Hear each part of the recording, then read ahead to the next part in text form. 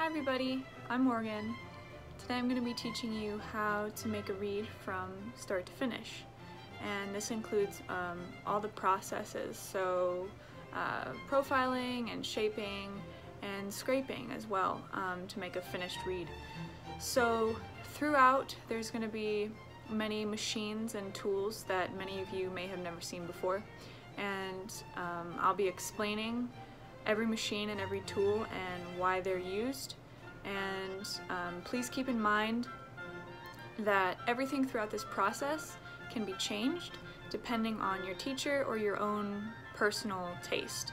So this is just the way that I personally make reeds, so please enjoy.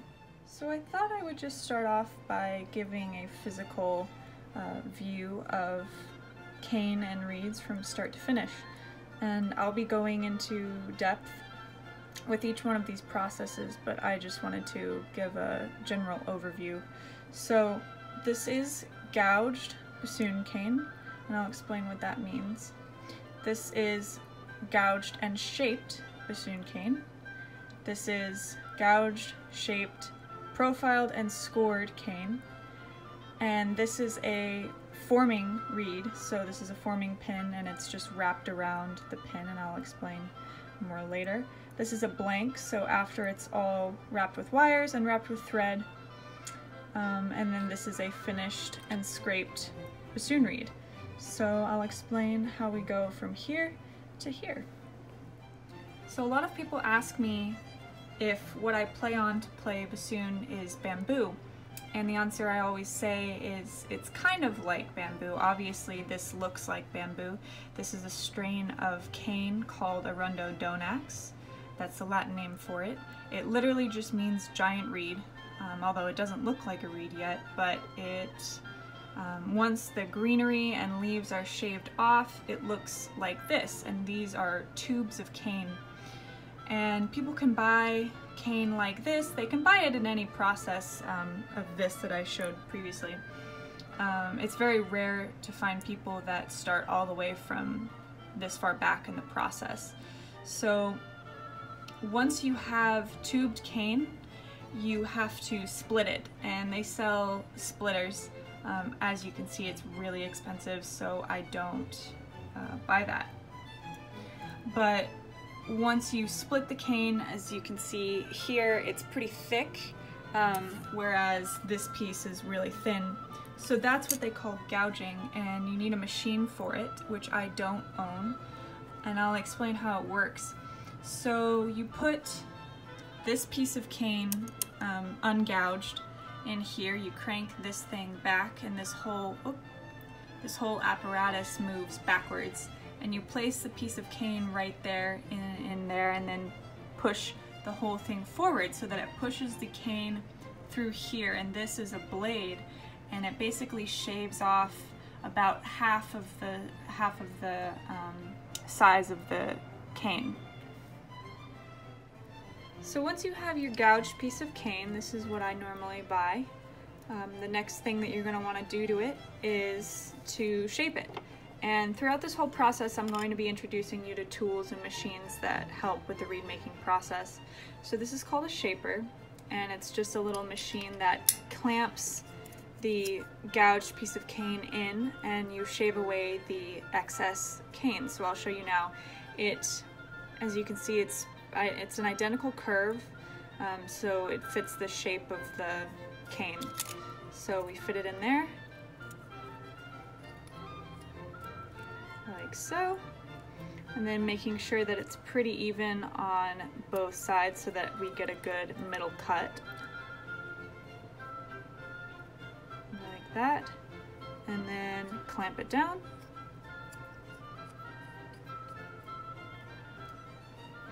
So it's nice and tight, like that. And then I'm going to take my reed knife here. This is just a Landwell reed knife. I'm going to take it and shave off the excess. This is just a rough first cut. I will go flush to the shaper in a little bit. So let me just do a rough first cut. Pieces kind of fly everywhere, so watch your eyes.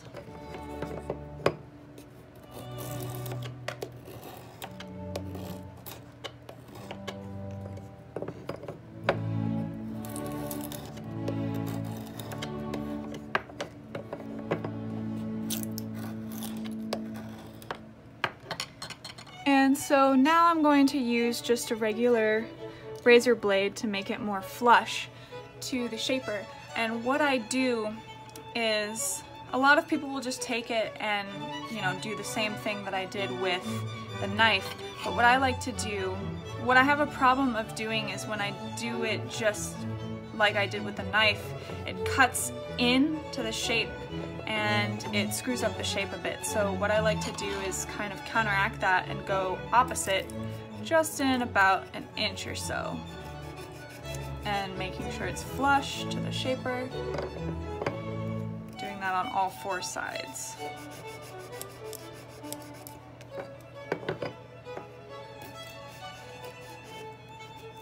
That way I have little to no chance of botching the shape.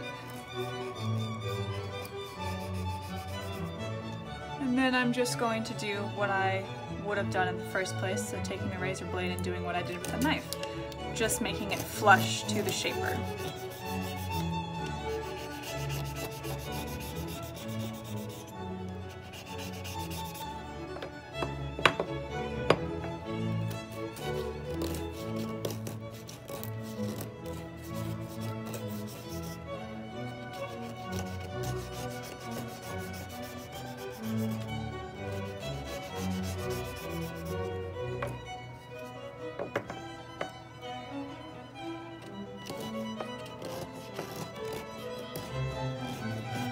Another thing that I should point out is I like to do this process dry because I think that it's easier to use with this. The fiber of the cane is a little bit denser when dry, so it's easier to get a really close shape.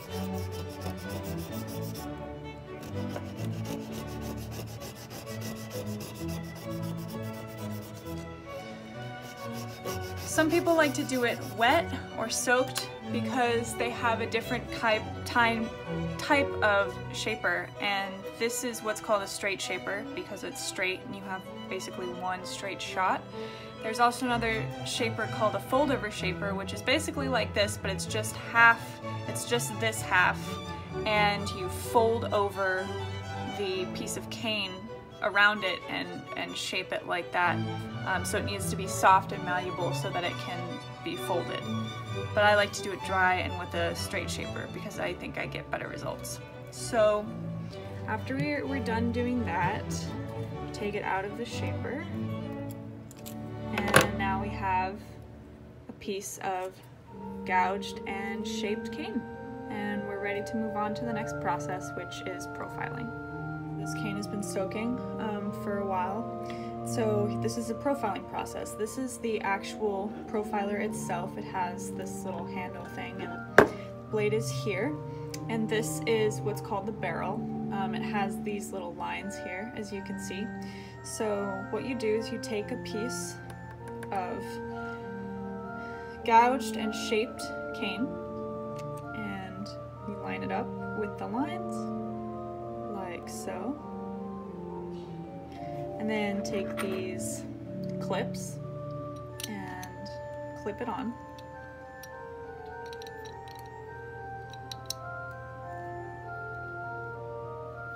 Like that. Line it up in the other end. Put it on. Clip there so that it's strapped in, it won't move anywhere. Then you put it in the little holster, like so. And take it and like this. And as you can see, it's taking big shards of cane off, and you can adjust the blade to take just the right amount of cane off.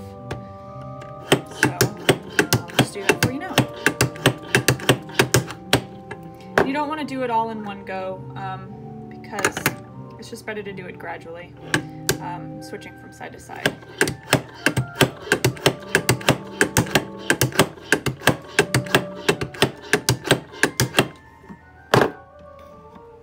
So I usually just do side by side until it won't take any more off.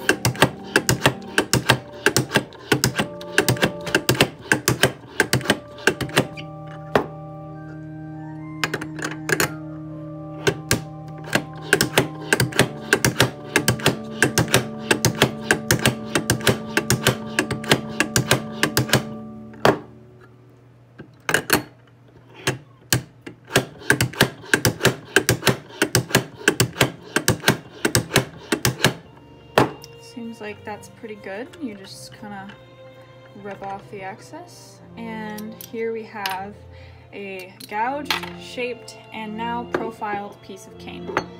And you can see, I don't know if you can, let me see if I can show you here. You can see that it has,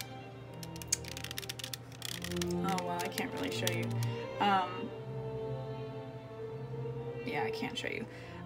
It should have a profile to it. That means if you were to hold it up to the light, you could see, you can kind of see here. You can see that it's more see-through here, and it should be thicker all throughout the spine. And I'll explain the characteristics of the blade of a reed later. So there's a profiled piece of cane. Now I'm going to show you the scoring process. So as you can see, this is basically naked cane. There's no marks in it or anything. And if we were to form it like we did in one of the previous videos, it has a higher chance of cracking through the blade than with no scoring. So I'll show you how I score. So I put it on the easel here. Now I'm going to sit down to show you. So I like to do crosshatch first. So I take my razor blade and I go like so, holding it steady. Then I do the other side.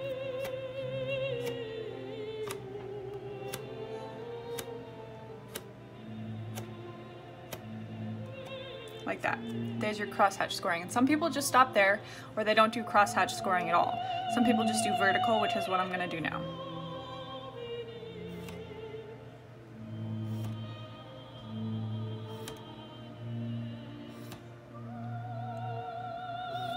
And there's my vertical. Then I'll do that to the other side.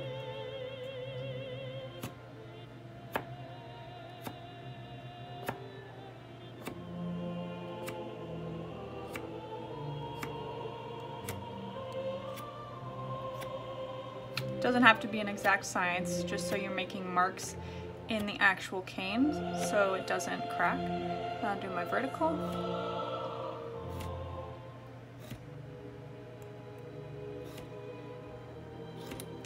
And there we have a gouged, shaped, profiled, and scored piece of cane. And now the next process would be forming.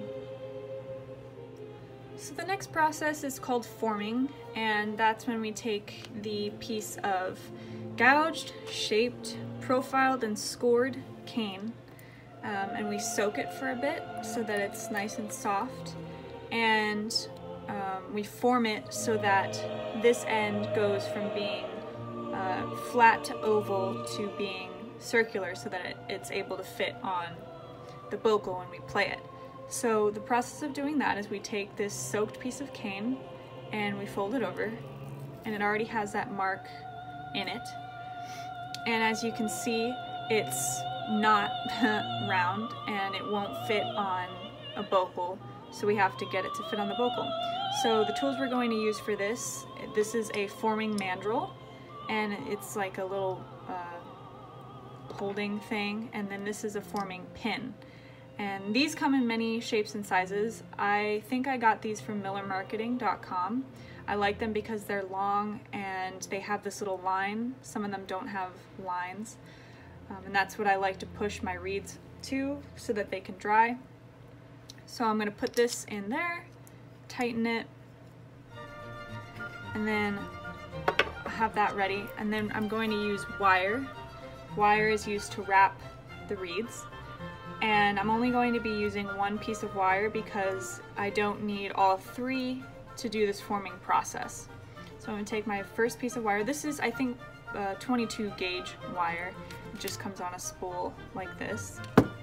I've just cut off a pre-measured slice. So I'm going to take this wire and wrap it around, and the way you wrap, well, the way I wrap, is I put it underneath, hold it there, kind of push it over, and wrap around, and then crisscross the wires like so, and take my pliers. These are pliers, every reed maker should have them, and you just needle nose. You can do flat nose, needle nose, it doesn't really matter. And I take it and I pull and twist to the left. Some twist to the right, doesn't really matter, just personal preference. And then that looks pretty messy, so I'm going to fix it and put it into position. I like to position it basically 1 millimeter away from the collar. This is the collar. We'll go into realms of the reed a little bit later when we get into scraping. So then I'm going to put it on the forming pin, and as you can see, it doesn't want to go, but we're going to force it to go. So I'm going to take this and tighten it even more so that it's not going anywhere. Just pull and twist, pull and twist, twist some more. That way the wire is really tight. And then I'm going to take this, which is butcher twine. Some people use twine, some people use string, some people use rubber bands for this process. I just use butcher twine because, I don't know, I like it. So I wrap it preemptively just around the wire and kind of cruelly down the tube. Like so. And this doesn't need to be at all in place. So in order for it to form to the circular shape of the forming pin, we're just going to shove it all the way down to the line there. And then in order for it to keep its shape and to prevent cracks while forming, while drying, I take my pliers and I crush it.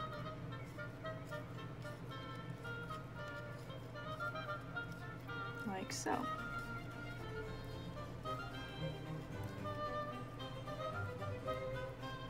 And then I'll kind of readjust this, take it back a little bit.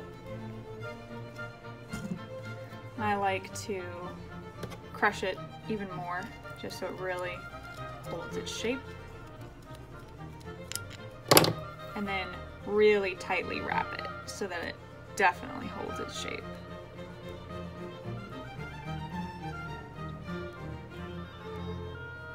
Then the way that I keep the butcher twine from not moving is I wrap it. So you're going to take the excess and then move it up. Then I put my finger here, wrap it around my finger. Oh, that's too short. Wrap it around my finger so we have the little loop there. Take my finger out, put the slack through the hole, and pull it through around on itself, like so. Then we have a forming reed, and some people will form their reeds for 5 days to 5 months. It definitely comes down to personal preference. I get really impatient and run out of reeds really quickly, and also really like the wrapping process, which is the next process. So I only let mine hold for, I think, 5 to 10 days. So this is the longest process of the reed making process. So I'm going to let this sit. I'm going to put it on this forming rack. You can see that there are other forming reeds, and you just take out the pin and place it in the hole here, and then let that sit for however long you want. So on to the next process. So now we're on to my favorite part of the reed making process, which is wrapping. The only thing that you're going to add from the process before is the actual thread. And there are so many different colors and gauges of thread that you can use. This is just one that I got from Midwest Musical Imports. I think it's called Pomegranate. And so what we're going to do is wrap it. And people like to wrap in different ways. They either start from the bottom to the top or top to the bottom. I like to do top to bottom. So what I'm going to do is going to put the end here, hold it with my thumb, wrap it around the bottom of the second wire around itself a couple times to make sure it holds. Then push it up like so, make sure it's tight. And then wrap all the way down to the third wire.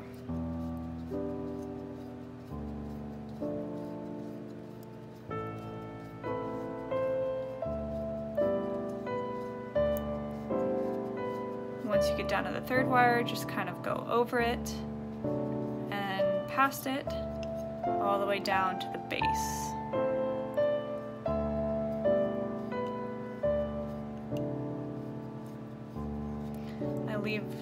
bit of room at the base. Then I start going up, and I'm going to create what's called a turban, which literally just, the reason why it's called a turban is because it looks like a turban. So go a little bit past the third wire and create a mass in the middle so that it looks like a turban.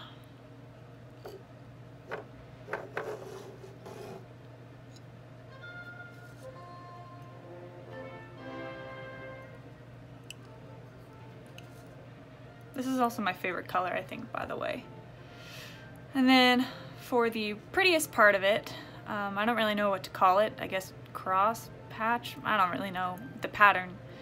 You start from the top, go down to the bottom, back up to the top, and just follow that pattern, like so.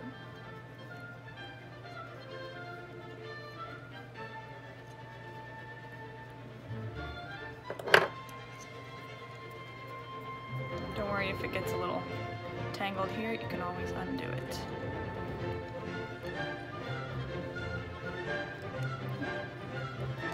Sometimes it gets a little frustrating doing this because it'll move, but for the most part, it's really fun.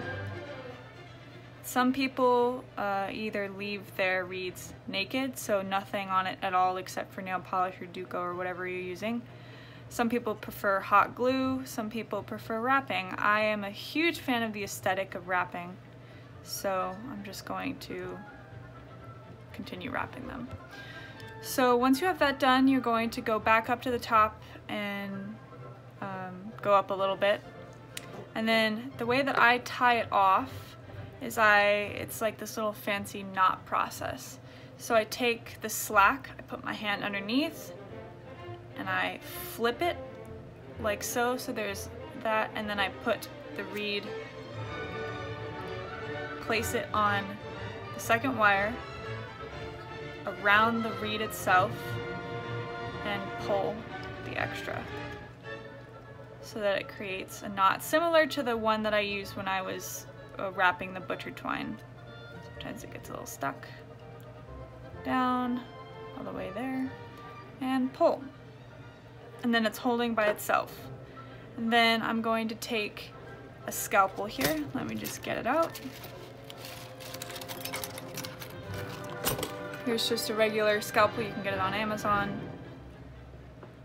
Hold it underneath, and like that, it separates. And I like to use the scalpel end to just really make these lines super nice and aesthetically pleasing.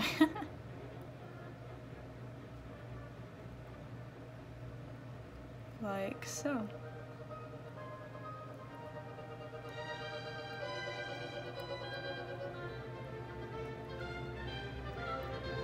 And then that is a wrapped reed. And I'm going to put a layer of nail polish on, again, just so it holds. And I'm running low on nail polish, so I'm tilting it so that I get more nail polish. Like that.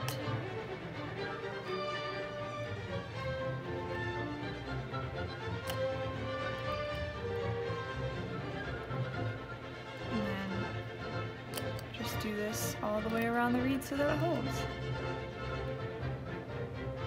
And again, with this process, some people like to use Duco or resin or nail polish. I used to use Duco. It's quick, it's easy, and it lasts really long, but I secretly really like the smell of nail polish, and I think it has a shinier look to it, so I've just been using nail polish for a while.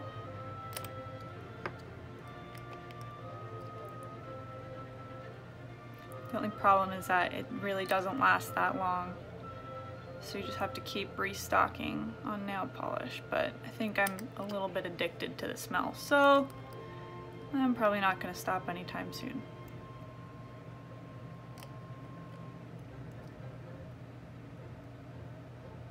Just really glob it on there. Let it soak.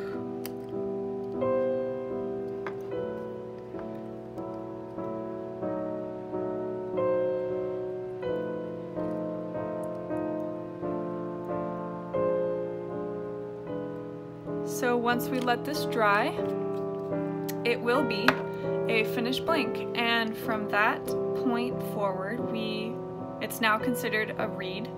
Well, basically as soon as you cut the tip, it's considered a reed, but it looks like a reed. The only thing that's needed, that's left, is we need to cut the tip and scrape the blade.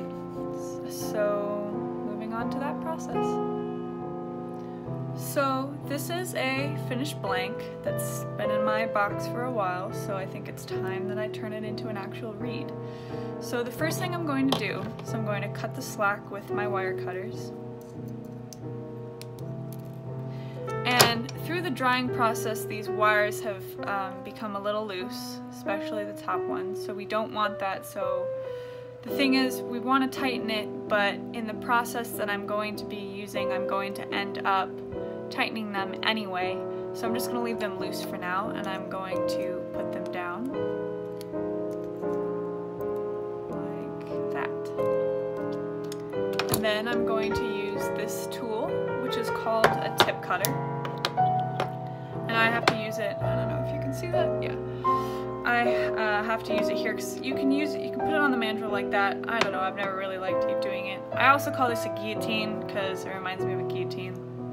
So you're going to put it on here, and right here there are measurements of how long you want the blade. It depends on your teacher's preferences or your own personal preference. I like to cut mine to about 27.5. So I'm going to line up the collar, this is the collar here, with the 27 or 27.5, and line it up so it's straight, and cut the tip. And now this is considered a reed, although it won't play because the blade is too thick. So the next process is going to be soaking it up and tip profiling it.